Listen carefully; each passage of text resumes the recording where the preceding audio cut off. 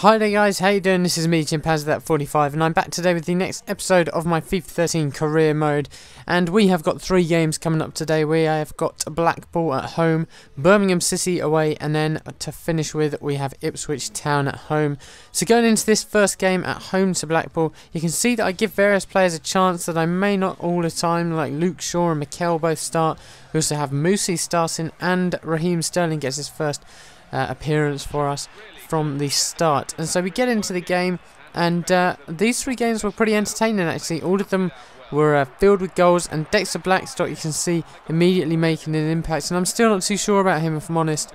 Obviously we didn't loan him out during the transfer window, but I very well could have, and maybe I should have, but he does prove his worth during this game. Lewis McGugan has plenty of chances. He had a couple of good shots which were saved by the keeper, and we go into half time at 0-0, and it was a bit of a quiet first half, but there you go, Dexter Blackstock makes up for some poor performances before now with a good header, and that was a lovely cross as well from Elliot Bennett, who I feel's starting to come on. And there you can see Simon Cox with a good goal, and he is probably just about coming back.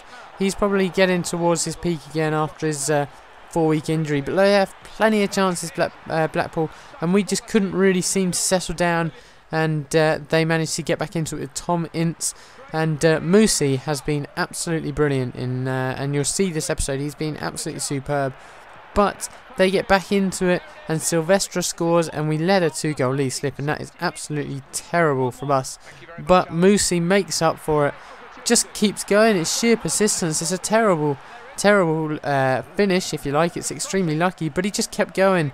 They have a good chance there with a header, but that's it, and we win that game by 3 goals to 2, and that was really important, because to let a 2-goal lead slip at home really isn't very good.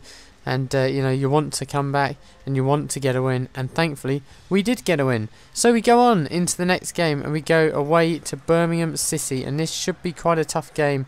And we field a very strong lineup as well, and straight away we get into it, and who's having chances again? It's Moussi, and Robson Kanu retakes his place, as does Connor Wickham, and their first chance, we've been all over them in the first 15 minutes until then, with Keith Fahy scoring with their first move of the game. But what about this for a response? Connor Wickham, what a goal that is. That was absolutely superb. Nicely played into him by Billy Sharp. Takes a touch, sets it up nicely, and bang, into the bottom, well, not into the bottom corner, into the very top corner. And you can see there Darlene with a good save. Now we have Robson Kanu and Henri Lansbury. What about that for a strike as well? He's been really better, much better than he was before, because he was really pretty sloppy, but he's really picked up, and I'm much more pleased with him now. And you can see how Robson Kanu, he has a shot.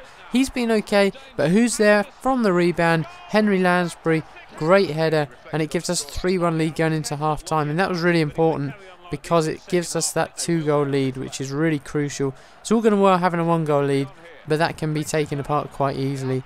And Lansbury again having a chance, but not quite managing to capitalise on it. And we did have plenty of chances, and Connor Wickham, he could have scored there, but it was a good tackle, and he's not necessarily had the best of episodes, if you like. His goals have dried up a bit. He's scored 5 league goals already, so he's our most prolific striker, and he is really sensational, as I've said many times. And there you can see Matt Derbyshire almost scoring with a nice high effort, but they have a couple of chances, but nothing too major, and we come out with a good 3-1 win. And it's good that we can get that kind of away win, because you know, that's a strong performance from us, and I was really pleased, especially going a goal down. And you can see there that Moussi gets a good rating, but Lansbury is man of the match there, and understandably so, with 2 goals. So Lansbury and Moussi both start together in that centre of midfield. We have Hal Robson-Kanu starting out on the left as well, but we do have players like Sterling on the bench. And so coming into this game at home to Ipswich, I think at this point they are 10th or 11th in the league, and this was a much more close game.